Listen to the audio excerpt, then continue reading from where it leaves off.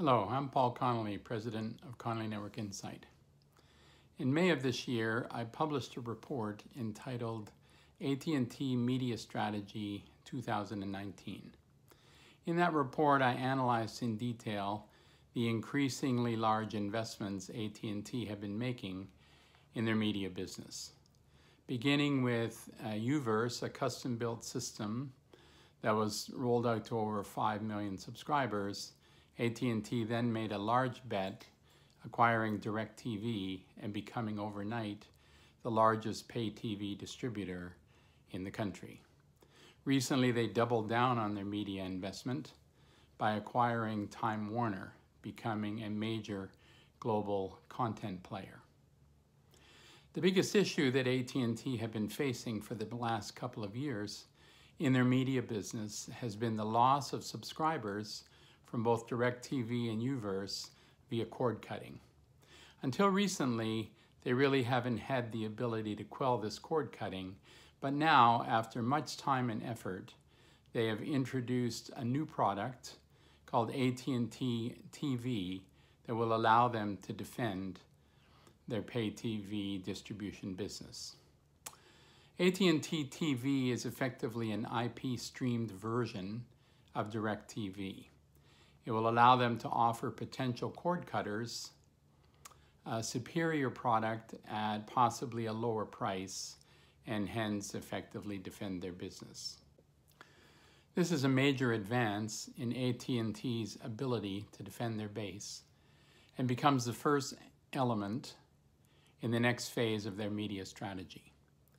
The second element allows them to significantly increase the profitability of both their pay TV distribution base and the content channels they've recently acquired by solving the long, elusive problem of targeted TV advertising. They plan to do this by utilizing their unique asset of 170 million consumer connections via their wireless, voice, data, and video service offerings.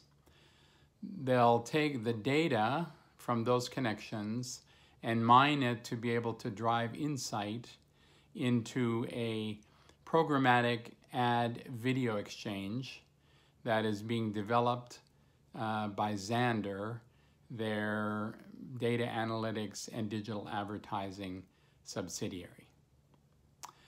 Having then successfully defended their base and increased the profitability of both their distribution base and their newly acquired content, AT&T can turn to the third element of their media strategy, which is to develop a direct-to-consumer streamed IP offering using the crown jewel from their Time Warner acquisition, HBO. I've just published a new report analyzing the details of this new phase of AT&T's media strategy. I've included 9 steps that I believe AT&T will make over the next year to implement this strategy. Details on how to purchase this report are contained below this link. I urge you to acquire this report if you really want to understand what AT&T are up to and, more importantly, why, as they advance their increasingly important media strategy. Next up in my analysis of the new media business is a report I'm working on another major player in the media business, Disney.